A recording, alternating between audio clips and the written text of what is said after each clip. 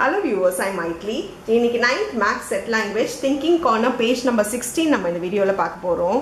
இப்போ பாருங்க, what is A difference B intersection B difference ஏன்னு கேட்டிருக்காங்க. ஸோ இது ரெண்டுத்துக்கும் உள்ள யூனியன்னா உங்களுக்கு தெரியும், வந்து ஃபார்முலா இருக்கு நம்மளுக்கு. யூனியன்னா என்ன வரும்னா A symmetric difference B ன்னு வரும். பட் இப்போ இன்டர்செக்ஷன் வந்தா என்ன வரும் அப்படின்னு பார்க்கலாம். நம்ம டயக்ராம் போட்டோம்னா ஈஸியா இருக்கும்.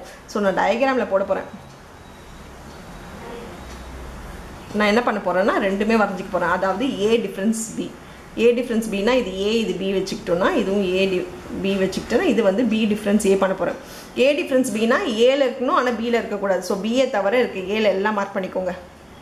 இப்போ இதுவும் அதே மாதிரி என்ன பண்ணுங்க, B A ல ஃபர்ஸ்ட் ஒன்ல இருக்கணும், செகண்ட் ஒன்ல இருக்க கூடாது. அப்ப B ல இருக்கணும், B ல இருக்கணும், A ல இருக்க கூடாது.